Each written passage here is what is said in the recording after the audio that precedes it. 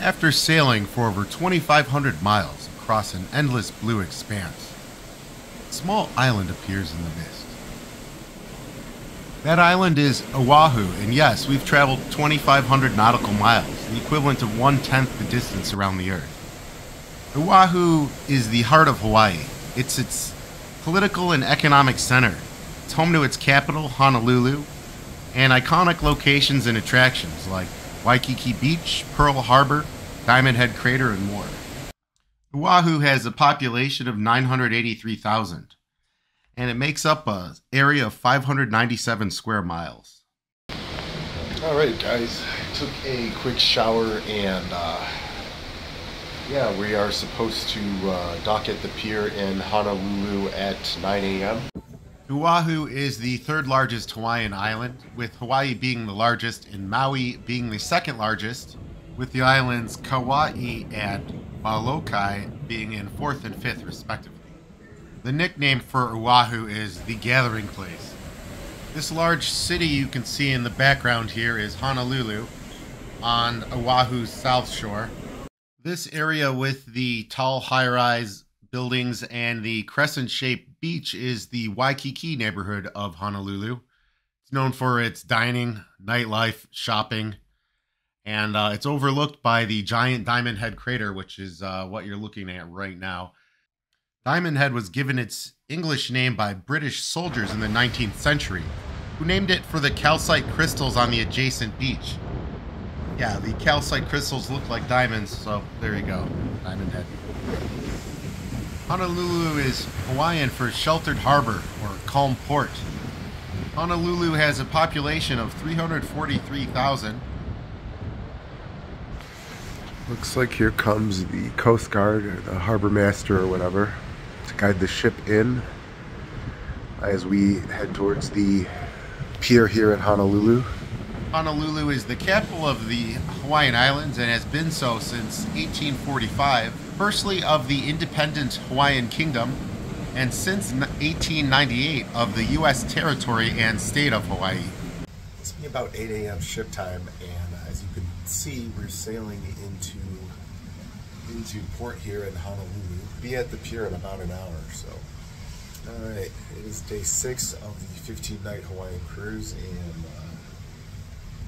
we've been at sea for 5 days straight, and we have reached our first destination. So I'm supposed to head over to the Diamond Head Crater at 2 p.m. today to do a hike up there. It's supposed to be a pretty nice view, so better charge my batteries.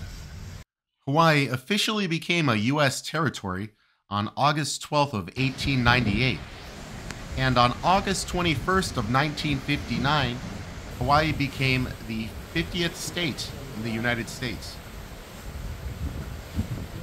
The Discovery Princess carefully makes its way into port in Honolulu, where she'll stay berthed at the pier for the next 2 nights. So we'll be in Honolulu till I believe we sail out at 8 p.m. on day 7. Yeah, I'm definitely excited to check out Hawaii and get down over to Waikiki Beach and then make my way down over to Diamond Head Crater for that hike at 2 p.m.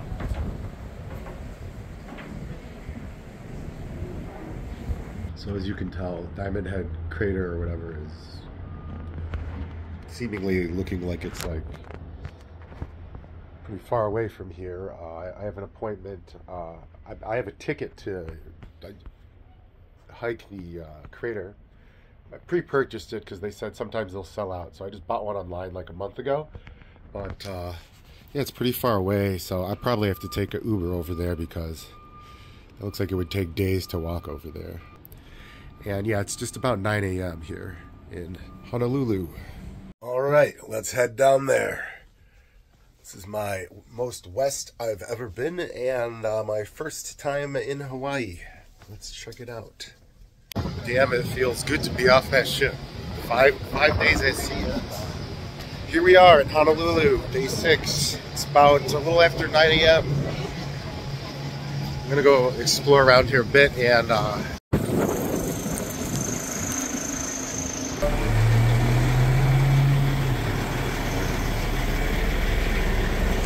a whole little convoy of military trucks here, so yeah, it must be, oh, here's a military base maybe? I don't know.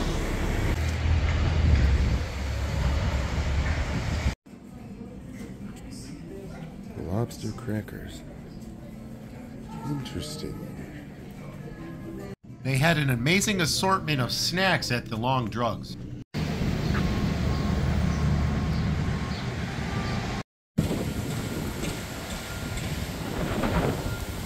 Alright, I'm taking a Lyft over to Waikiki Beach. I could rent a bike. It's only like $5 for me to Lyft over there. So. Here we go. Yep.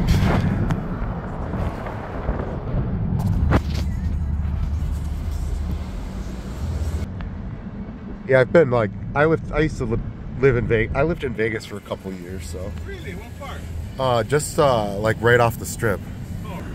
We begin to enter the Waikiki neighborhood of Honolulu, and you'll see tons of great restaurants, lots of high-end shops.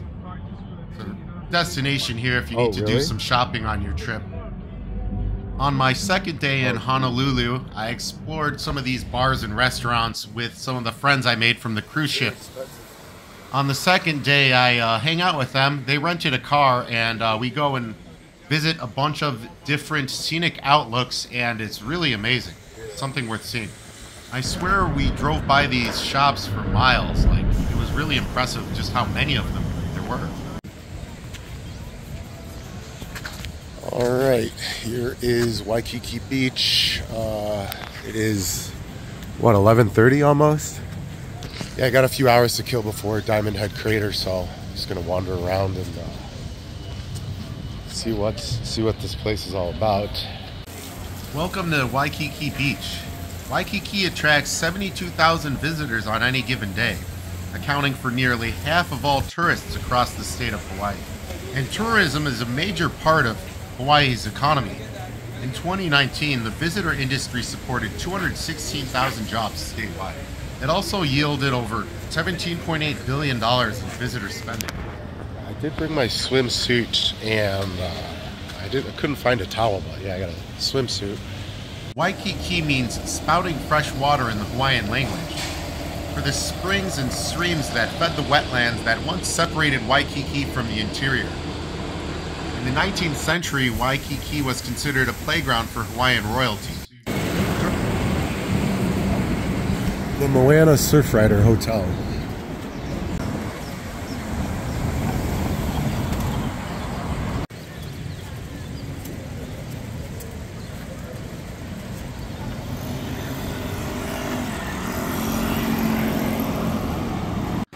The Duke was a Hawaiian competition swimmer who popularized the sport of surfing.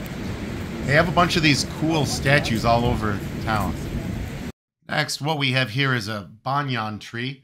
It's a species of fig tree that it can grow outwards from the stump, and it can grow from the roots that are coming down. These trees are centuries old, and yeah, they provide shade to the surfers and tourists on the beach. And these trees are massive.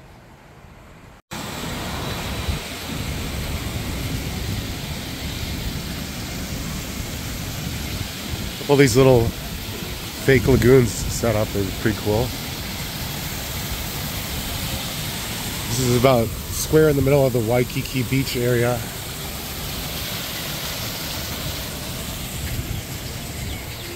Very impressive.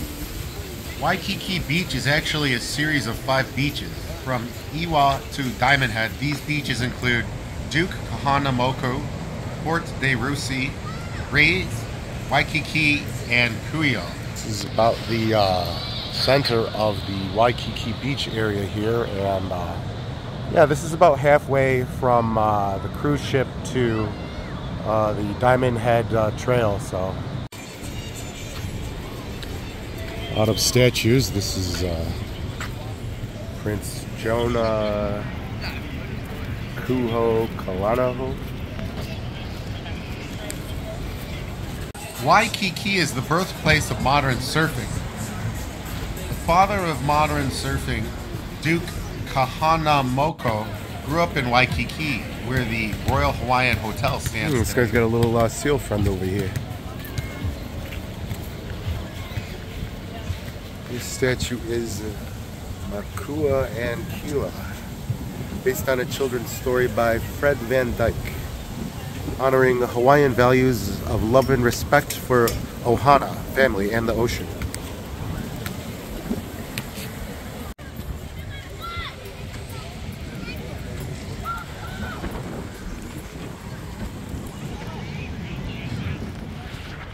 This is the break wall over here. And you can see Diamond Head Crater right over here. We're almost there, so reservation is at 2 p.m. It's like, I think it's like almost noon now, so I've still got a couple hours to kill. People like surfing out here. People are just, kids are chilling here on the break wall.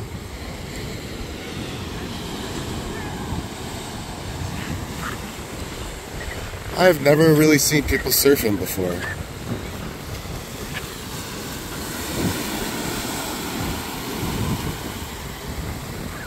That's pretty cool, man.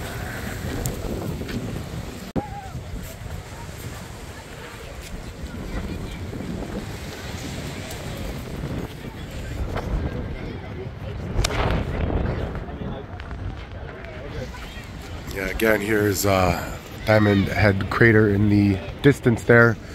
That is my next stop, and yeah, it's over here at Waikiki Beach. Waikiki Beach is partially engineered and has been filled with imported sand for decades, and it's unfortunately in danger of being lost entirely. The beach has faced major erosion problems since the late 1800s, when hotels and homes were built too close to the natural shoreline. I'm thinking they put up these big break walls here, not just for the swimmers, but to help with the erosion problem. And if you're lucky, you can spot some Hawaiian green sea turtles here. I didn't get a chance to go snorkeling in Oahu, but maybe next time. Yeah, beach volleyball over here.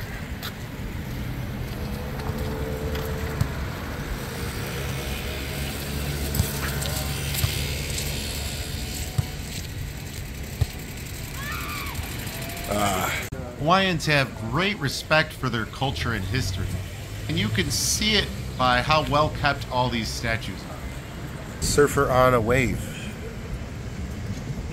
Robert Hashby. Nice work, Robert. Nice work. As we enter the Queen Kapi'olani Park, there is a statue of her. Queen Kapi'olani was the Queen of the Kingdom of Hawaii from February 12, 1874 to January 20th, 1891. It's another really nice park over here. Kapi'olani was deeply interested in the health and welfare of Native Hawaiians. She founded a home for girls and a maternity home. As I'm got about a mile left till I reach Diamond Head Crater. I have a way of vastly overestimating my physical attributes. Stopped at a place on the way to get some poke, and yeah, someone was feeding some chickens in the parking lot. There are chickens everywhere in Hawaii. At least, I mean, not in the Waikiki Beach area, but over near the crater for sure. So you can see Waikiki Beach in distance, and this road is like at a 15-degree incline. So I'm slowly making my way up here, but yeah, maybe I should have Ubered here. Maybe.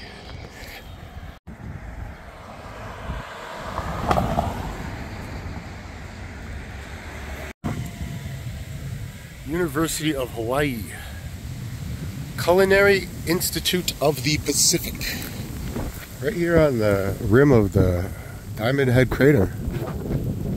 You can see Waikiki Beach in the background there. This is a nice area. Saw some people over there that were reading some information about the Diamond Head, And I'm like, how do you get in there? They're like, oh, you go another about quarter mile around. I'm like, okay, heading over there. He's like, good luck. It was one of those good lucks where he was like, yeah, I don't think he thinks I was gonna make it. There's like 500 chickens straight ahead.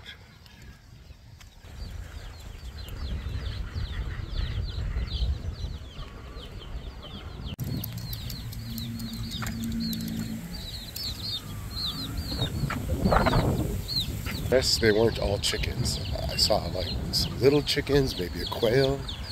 So I'm guessing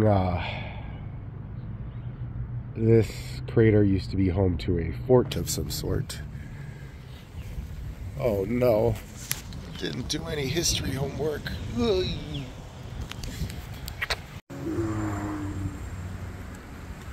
Wow, I think I almost circumnavigated the entire crater. But I did buy my pass about a month in advance, so we should be good to go. I really hope the trail does not look like this, because I am going to die if it is. I'm not even going to attempt. Diamond Head is a volcanic tuff cone, and Diamond Head is an extinct volcano, meaning it's not going to erupt again anytime soon. At the walking up this pathway, I guess this road must wrap around the crater, and there's an entrance. The actual park is inside. This is a sick view though. Diamond Head was created within a few days, 400 to 500,000 years ago, during one of the final outbursts of the Kaualu volcano. Pretty sweet view up here. So to enter the crater, you have to drive through the rim of the crater. So there's a tunnel that goes underneath. So vehicles and a passenger lane here too. It's pretty insane. It's only one way through. Watch for falling rocks. Fort Ruger is a fort on the island that served as the first military reservation in the territory of Hawaii. It was named after the Civil War general Thomas H. Ruger and built in and around Diamond Head crater. Alright, I survived the little tunnel here, and we'll see what's next. Alright, now I'm inside the crater. As you can see, there's like a little park over here. I go check in. Alright, if I didn't have an advanced reservation, I wouldn't have gone in. The people behind me did not, and they got rejected, so they told me about this on the cruise ship Facebook group, so fortunate. There's tree cover, and so from a hiking standpoint, the middle of the day when it's the hottest, it's probably the most risky time to go hiking. And if you are going to go hiking, we ask you go in the morning when it's a little bit cooler, maybe a little bit later in the afternoon. And then if you are going to go in the middle of the day, because that might be the only reservation open, take plenty of water. Take water, take snacks, and then of course a cell phone that's fully charged so that if you get into it. It says this is an extremely dangerous hike. So I'm watching this safety video about how you shouldn't hike during the middle of the day because it's the hottest time, obviously. And here I am. I hiked all the way to the middle of Diamond Head crater from Waikiki Beach, which was mostly uphill.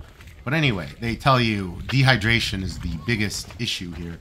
I brought 4 bottles of water. They said to take plenty of bottles of water. You can buy bottles of water at the little park. The little like park station. They got some vending machines next to the bathroom. 4 bottles of water wasn't enough. I was really rationing my water on the way down.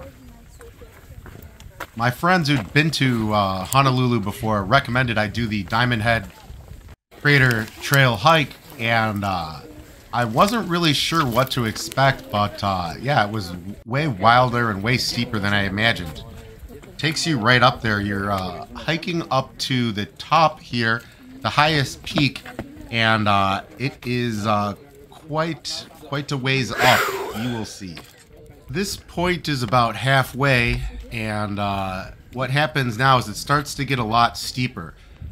This isn't paved, it's just kind of like a rocky path. It's kind of like, I guess they probably blasted the path in with dynamite or whatever. Almost to the top.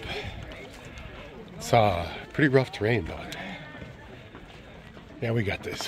Whoa.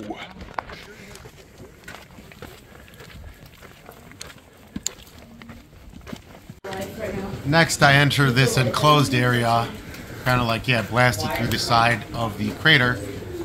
And you walk through here for a while. I'm not very claustrophobic, but hey, what can you say? These stairs right here were the hardest part of the entire hike. Proceed with caution. There's an easier way to go around. Stairs. After you get to the top of the stairs, you're in another enclosed area with about 3 stories of spiral staircase. At this point, my heart was about to explode. Like I was saying, I couldn't even go up the stairs, 2 flights of stairs on the cruise ship yesterday. Now I had to scale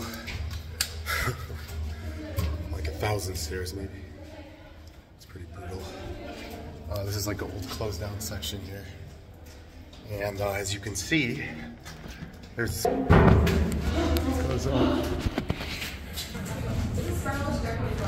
Alright, you can see this is like an old bunker for defending the island, probably for World War II. And you can see Waikiki Beach down here. You can see parts of Honolulu over there. Pretty sick view.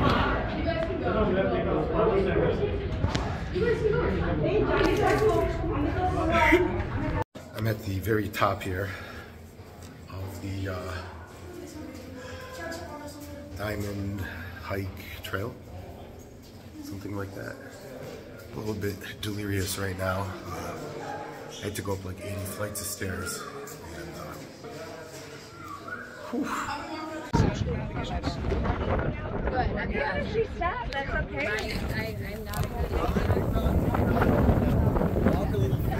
all right, this is the actual top of the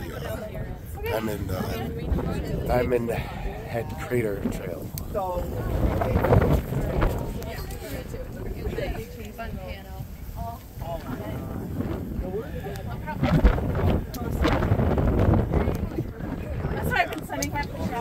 That's insane.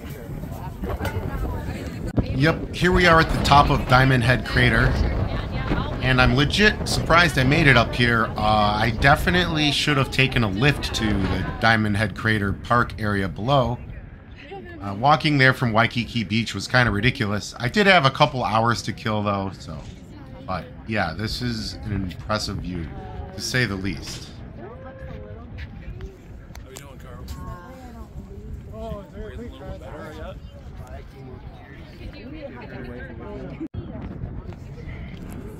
So, I mean, how bad is it I can't even see the cruise ship from here? Like, here's Waikiki Beach. Here's that park I walked by. Waikiki Beach is this crescent. There's another beach over there. Ship must be hidden behind these buildings or it left without me, but that's about 4.5 miles away where the ship is. So, holy cow.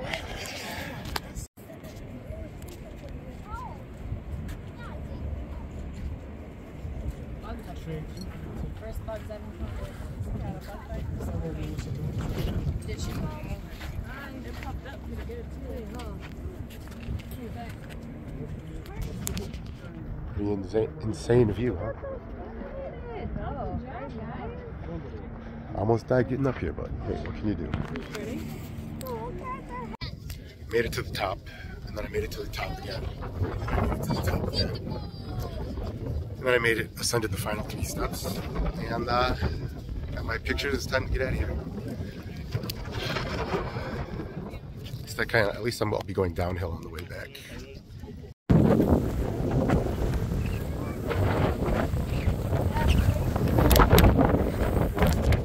Ouch, my knee. Ouch, my knee. Ouch, my knee. Ouch, my knee. Not only am I battling a sinus infection, I also sprained my ACL like a couple weeks before this trip. I was really disappointed because I was like, how the hell am I gonna climb the crater with a busted knee? But it actually wasn't too bad up until the descent. I don't know. I should go back down.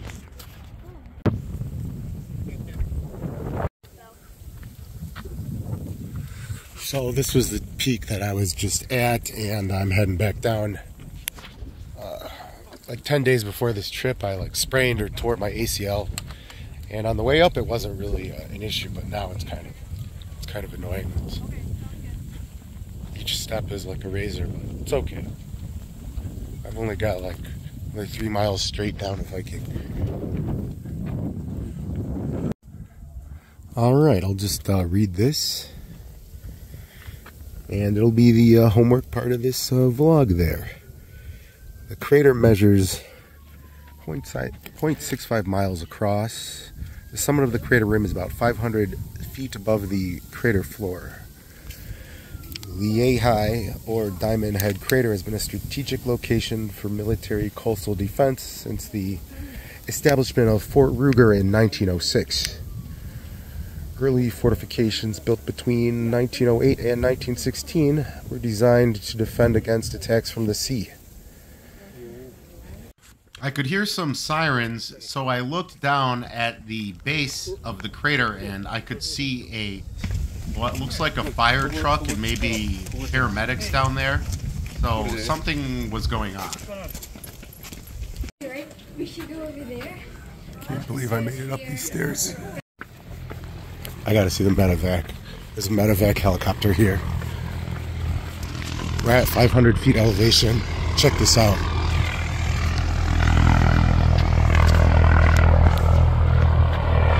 So what I had been told about this medevac is there was a group of high school students in front of me. One of them like passed out or had heat stroke or something like that.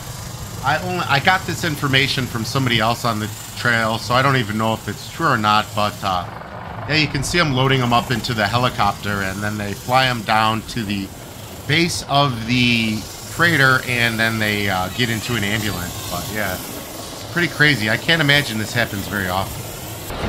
There wasn't much room up there to even land a helicopter, so the skill of the pilot to land on such a small area is really impressive. And, someone had heat stroke up here, so some high school kids. There's like a group of like 30 high school kids in front of me, and this one passed out or something.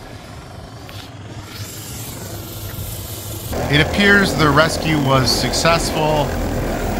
They got the passenger on there, and they're heading back to the base of the center of the crater, where there's an ambulance waiting to pick them up, and who knows what's going on over there, but yep.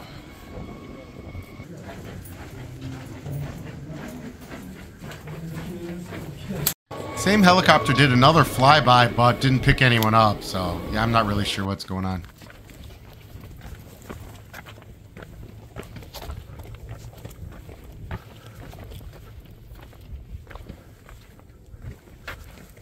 Well, guys, I just finished my last bottle of water, but I'm back on paved. I'm back on the side. Still a little bit of incline, but most of the elevation's done now, so I survived Diamond Head Crater decline. After hiking from Waikiki Beach to Diamond Head Crater, up the crater to the highest viewpoint, and then back down, I had no other choice but to Uber back to the cruise ship. See, I could have just went to the Uber ride. This would have been way easier than hiking to the top of the mountain. See, this is a sweet shot here. Yeah, man, that's a far one. I mean, yeah, I've been to cities all over the U.S. I mean, this place, scenery-wise, obviously, it's not even the same comparison. You know, it's like it could have been so long ago, like.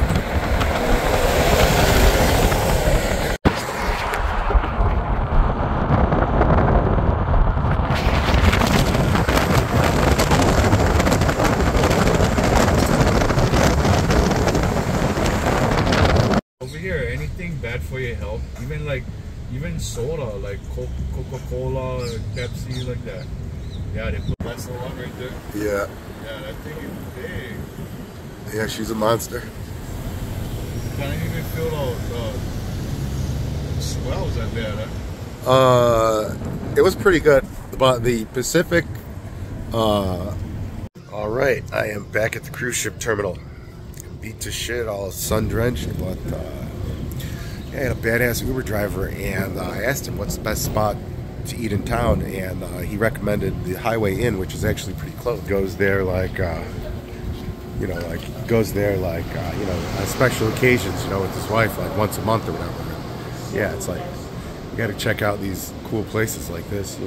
Make sure you bring your passport, because they were denying people, even if you have your key fob and your driver's license, like they want your passport. They don't really care about your driver's license. Here comes a little mini cruise ship. It has some little cars on there. Is that a ferry or a party boat? Looks like a party boat. Probably coming from one of the other islands, I'm thinking. Damn, look at that sunset fading in the back.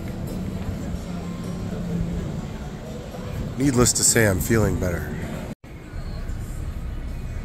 Here is downtown Honolulu at night. You almost have a full moon.